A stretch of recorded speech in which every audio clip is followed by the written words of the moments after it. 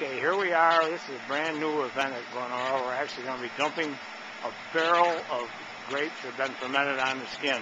So, okay, Sean, we're ready to go. Sean Andrews, our great forklift operator and assistant cellar manager.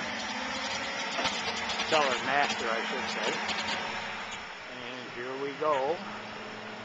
This wine, or these grapes, I should say, have been in this barrel now for approximately 10 days. Lots.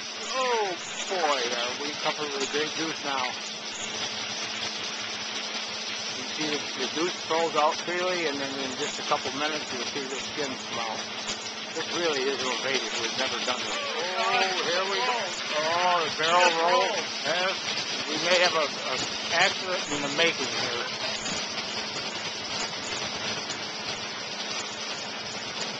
Tom, he's holding things.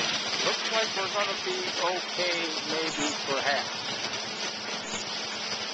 You see what all the pre-run juice, and now the skins are coming out.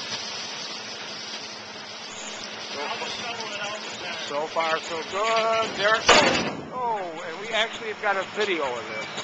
Don't move a thing. At least it didn't fall into the press pipe. I guess it's fair to say that Innovation 101 didn't work quite so well on this one.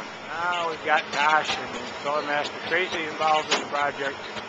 This really wasn't planned. It really wasn't. And the problem is solved. Creative ingenuity again at Lenora Wine Cellars.